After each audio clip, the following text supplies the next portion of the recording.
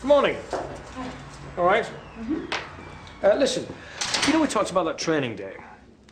Sorry? Yeah, she said you might be interested. Was a few weeks ago. Well, I'm not. Well, I've booked you in. Well, booked us both in, actually. For today. Howard, I am up to my eyes in patients all day. Precisely. It'll give you a break. Doing what? Learning the art of difficult conversation. I don't think so, do you? Oh, I don't know. You might like it. What soul-searching and role-play? Isn't like that. Team bonding? It is rather a nice hotel. Oh, well, why didn't you say? I mean, if you just wanted to, get me into the hotel, then... I'm sorry? Well, you needn't have gone to the bother of booking training day. I mean, after all... Emma. Sorry. Oh, forget it. I'll ask somebody else. I'll ask Heston. No, I'll go. Oh, not on my account. Well, look, as long as there is no prancing about or dressing up or one group hug. Well? Hi. Rowena. And you must be Howard. Nice to meet you. And Dr. Reed, Rowena Cork. Emma's fine. Would you mind just... Thank you. Okay. Right, now let me get this right, and don't help me. This is Nigel, and he's in finance. How do you do? Sanjeev, local government. Ow. And Colin does recycling. Conversations. We have them all the time, with clients and colleagues and families and friends. Because everything we say is in some way a negotiation, bargaining, stating our position. Stating the obvious, more like. But of course, some are more difficult than others. So, here's what I call the 6 degrees. From easy to traumatic, but not, you'll notice, impossible. Because I don't believe that anything is. Okay, guys? Now, let's start with work. Now, what would you call a difficult conversation? Emma? Oh, I don't know. Let me see. Telling somebody they have cancer? Or that their mother has died? Or that their child has leukemia? Traumatic, then. Howard? Well, I'm only a manager, of course. Oh, but I'm sure there's something. Asking someone to come on a training day. Easy, then. Oh, I don't know. But it's not just degree. There are different types of difficulty that we need to overcome. Perhaps the most common being anger, which arises from conflict. So, who is feeling angry today? Emma. Sorry? Would you mind stepping up, please? Thanks a lot. So, I will be the traffic warden, and you will be the driver. Now, she has parked on a double yellow line, but for a very good reason. What would that be, do you think? Patient's had a heart attack.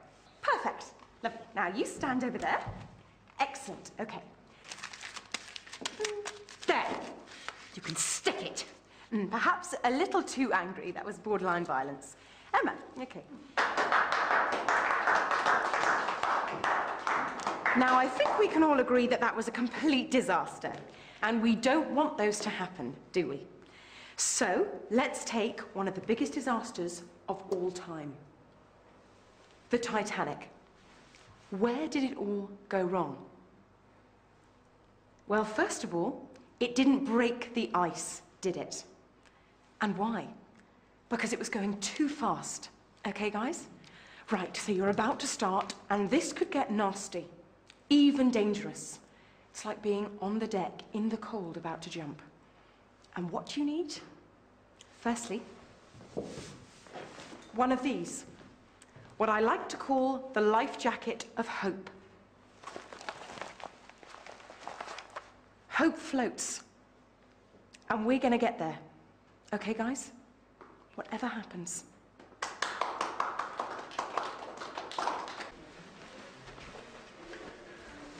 Well, that was, Painful? Sorry. It could have been worse. Could it? I thought you were going to lamp her at one point. I was, but, oh, that looks nice. So, how are you and Sam? How are you coping? Oh, you know me.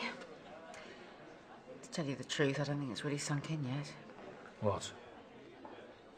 How close he came to dying. How bad he still is. In what way?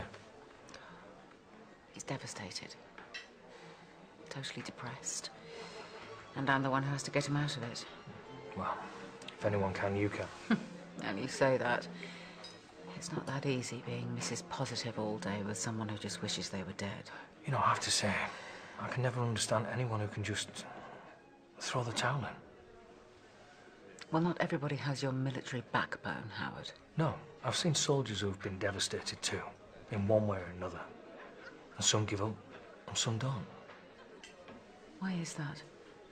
Support. And in that respect, Sam's a very lucky man. Whether he knows it or not. Very lucky. Hi. Oh.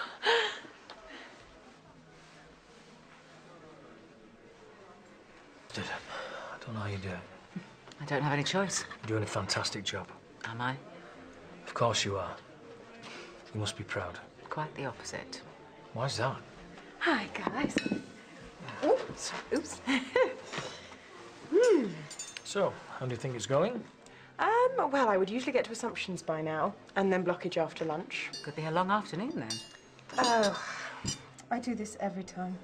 Can I get you anything? Every time. So what have you got to be so ashamed about? I'm a fraud. And how's that? I have a husband who nearly died. He's paralyzed. But most of the time, all I can think about is you. For 2 pins, I would go out into reception and book us a room right now. Sauce. Have said anything? No. Just took me by surprise, that's all. He wants me to have a life. I don't follow you. Well, not everybody is as traditional as you, Howard. But there are solutions. Come on then, guys. Time for blockages.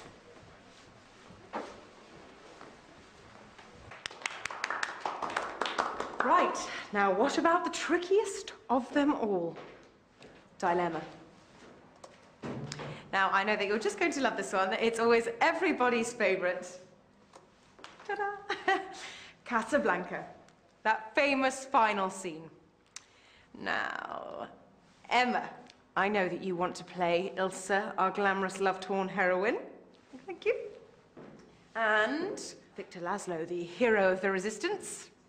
Nigel, would you? Now, who looks good in a trench coat? Colin, would you mind? Actually, I think that should be me. Excuse me? I haven't had a go yet.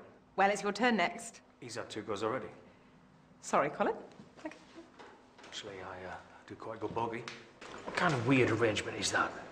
He just lets you sleep with anybody who you want? Oh, I'm sorry. I knew you wouldn't be able to handle it, Howard. No. Just confused, that's all. If it is some kind of open relationship, then what's stopping us? I don't know. It was fine when it was just sex, but with you, it's different. Thank you, Rowena. You've been great. Yes, you really have. Well, I'm not sure you two are really concentrating. No, you've helped us both a lot, really. Thank you. Good. Bye. So what? So why don't we go straight upstairs, if that's what we all want? Emma, you're the only person that I want to be with. And if it means that I have to share you for now, then so be it. I'm sorry if that sounded a little cold. Oh, it doesn't. Howard, it would be absolutely wonderful. And I am so tired of fighting it, it's almost painful. But I'm all that Sam has now. I owe him that much, at least. life jacket of hope. Something like that. Just for the record, There hasn't been anyone for a year. Not since the accident. Not since you.